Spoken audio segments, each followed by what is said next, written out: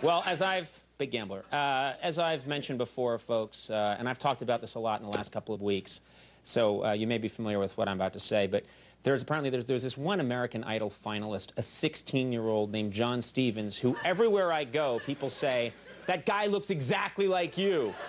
This guy looks like you. Well, John was voted off American Idol last week.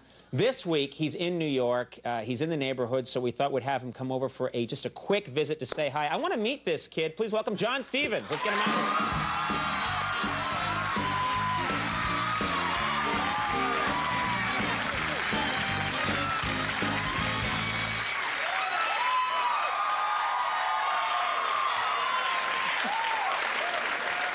It's like looking in a mirror. Yeah. Except I'm better looking. So, wow. Well, a lot to talk about here, John. First of all, swear to God, a couple of weeks ago, when you really started moving your way up the ladder on American Idol, everywhere I would go, people would say, there's this guy who looks exactly like you. And I thought, well, I hope I get to meet him. When did you start hearing the comparisons to me? When did that happen? About 9th grade. My friends called me Conan in the halls. 9th grade, your friends called you Conan? Yeah, I had much longer hair, and it was actually combed over like yours. In that sexy way that I do, yeah. I swear I'll come up there if I have to. So kids would say Conan and yell Conan at you. Yeah. Was it in a demeaning way, or was it in a... Were you like, Conan? Were they dunking your head in a toilet by any chance?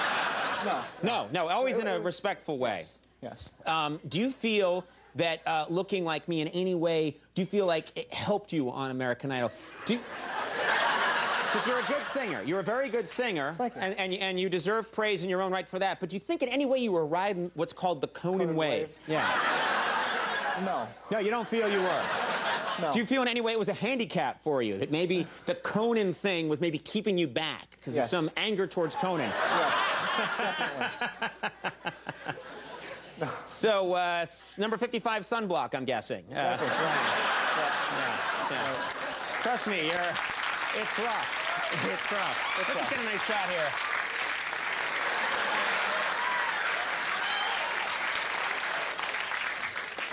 You're already having much better luck with this look than I've ever had. So, I understand you have a prom coming up. Yes, I do. Next Saturday. Next Saturday. Yep. I got news for you. It's not going to work out for you that night. If your experience is anything like mine. No, do you have a date lined up? Yes, I do. Oh, wow, already way ahead of me. Yep. I was going through the yellow pages that night.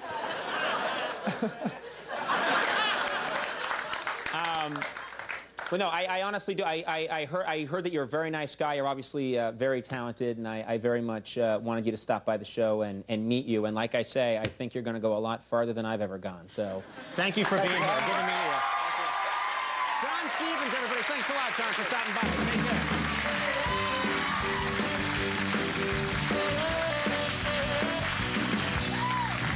Nice guy.